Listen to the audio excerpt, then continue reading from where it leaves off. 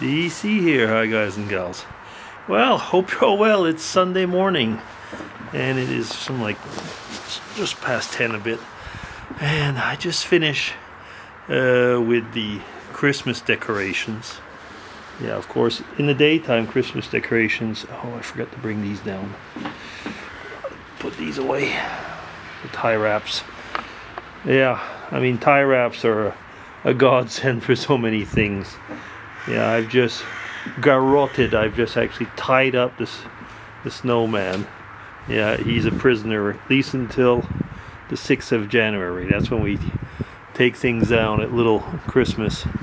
And here, yeah, these are just tied together. I even tied down the little rabbit because when we had a really big windstorm, he fell down and yeah, broke or at least cracked his ear. So yeah, we'll see. Anyway, so that's what it looks like. I got to put out. I have a little Santa actually. I forgot to put him out. So I have not finished putting up the Christmas decorations. Oh well. Anyway, so we got the lights and so on, and the trees inside. So yeah, we're just starting the silly season again. I say that because, you know, December, when you're, I'm almost going to say when you're working, December is a horrible month. You've got all these end of the year things. Luckily, I mean, actually one of the positive things with COVID is there's less Christmas parties and things like that. Christmas outings, people absolutely have to see you before Christmas and stuff like that. We still have actually for the members of the, I was going to say the staff or what, we have something I think on the 20th in a big room where we'll have, I guess we'll have drinks, but I don't know how it's going to be because with this new variant, who knows, maybe they'll cancel it. I don't know. I really don't know right now.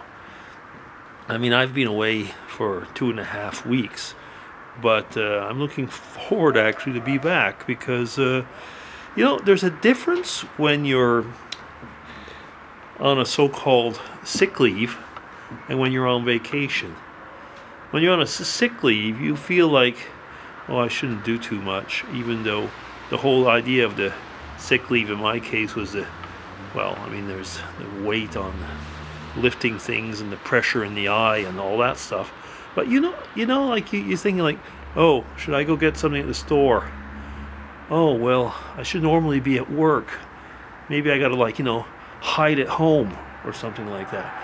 When you're on a vacation or retired, you don't care. You just, you know, you own your time. I don't know, there's something about that. Yeah. Oh, we've been watching, I think I've mentioned it actually in the last, I did in the last video, saying that we've been watching a lot of Mrs. Maisel, and it's on Prime Video. It's been kind of amusing. And I just realized that since I talked about that the last video, I'm going to stay away from it this time. Oh, jeez. Another thing that comes up at Christmas, though, is all these, well, I was going to say all these associations that think that all of a sudden that the month of December comes and you're automatically rich because it's December, and the spirit of giving is going to just drive you to give money everywhere. And, you know, the thing is, right now, is that everybody, I mean, so many people are asking for money. And there's a lot of scams. I mean, you get so many scams in, for example, by email and everything, that you end up, you know, saying like, well, do I really want to give money? Do I know where it's going? And you really have to, I think more and more, you really have to be wise about where you give out your money, because so many people are just asking for money, and you know, some need it. I mean, that's clear, but others don't. In Lausanne, which is not very far from here, it's about a 45 minute drive at the most. I'd say probably a 30-minute drive. It's 40 minutes with the train, something like that. Anyway, whatever. It's closer to France. Now, are all French people criminals? I'll refrain from saying anything. But the thing is that actually a lot of the, dare I call them beggars, or even the Roms that are there, so we used to call them gypsies, but they're not supposed to anymore. They live in France a lot of times, and they're very aggressive in their begging, so to say. I have actually been almost forcefully, I was lucky, but it was a bit more, and it was like, pull out your wallet or I'll do it for you, type of thing. And it's known, sadly, it's a fact that in the evening they pack up and go back to France, where, depending on what they've done, it's way more difficult to nab them after. So there's a lot of that. Do we have criminals in Switzerland? Of course we do. I've often heard people say, "Oh, well, of course you think you guys are all anti-foreigners."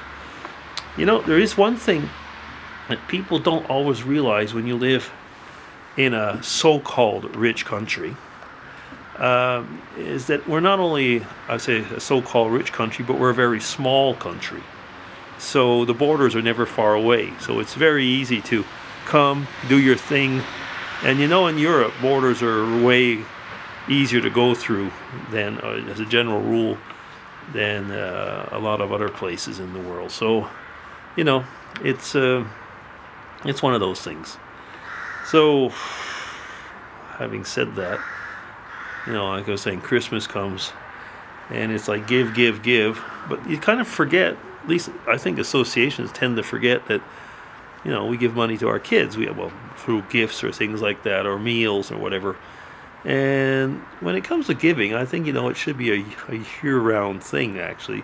Because just giving in that month, it just kind of puts inordinate pressure on people. It does, doesn't it? Oh, is it a rant? Not really. I just felt like chatting, and it just ended up being there. Somebody, I'm trying to remember right, sorry, I've just got a blank on your Facebook name. Is it Shadow something? He mentioned the other day about me walking, and he made a joke. I haven't answered the comment yet. I'm sorry about that. But about, the neighbors looking and saying like, oh, Hazel, or maybe that's the name he used. Hazel, he's walking with the camera on a stick. Do you think he's sick again? And, it's like, oh, just go back and, just go back doing what you were supposed to do. Was it in Bewitched that there was a neighbor that was always looking and seeing things happening, and her husband was like reading the paper and said, well, you just, go back to what you were supposed to do. Anyway, well, I think I'm going to stop there. I've chatted 8 minutes. So I hope you have a great Sunday. We had rain yesterday when it was just above freezing, and I was a bit worried, because it froze in the night. I haven't gone for a walk, see if it's slippery or not. I don't really want to fall. So I hope you have a good Sunday, and we're going to go to our so-called church service online. We've been close to 2 years now streaming our church services. We go to Headington Baptist Church. It's in Oxford. So I'm looking forward to see what they're going to be talking about today. Okay, so I'll be DC signing off. Take care, everybody, and have a great Sunday.